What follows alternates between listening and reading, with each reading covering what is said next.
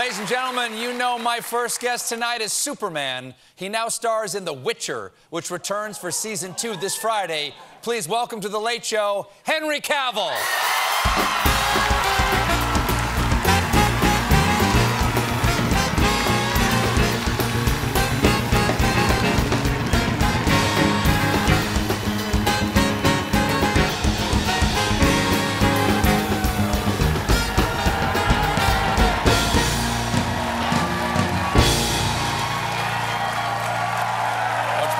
Thank you. There you go.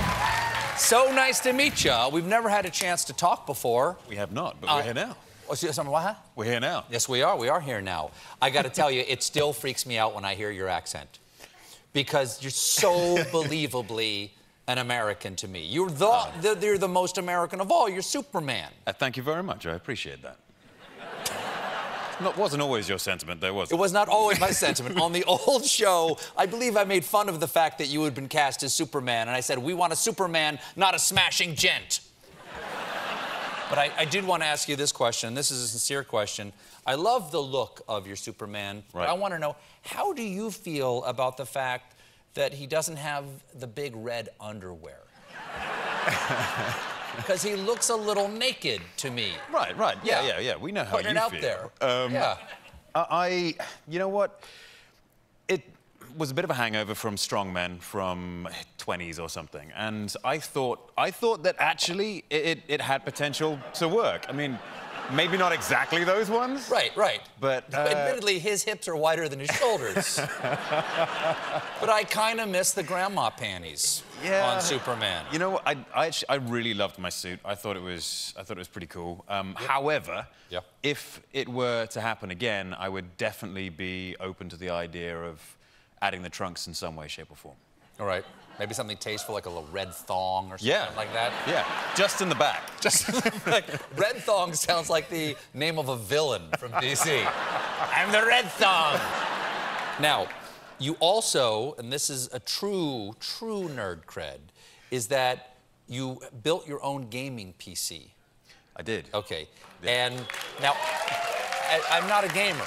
Right. I'm not a gamer. What's the value of building your own gaming PC? Why would you do that? It's just the experience. You are building something which is entirely custom to you. It's the doing all the research, learning how to put it together, getting over the terror of these expensive components arriving in the mail, and then you just plugging them in like adult Lego, and then hoping you don't blow up the house when you press the power button. And it's really, really rewarding when you don't blow up the house. Sure.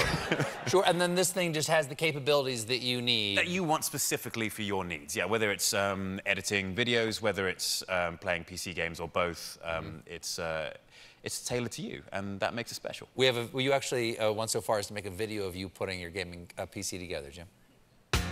You're all I'm living for.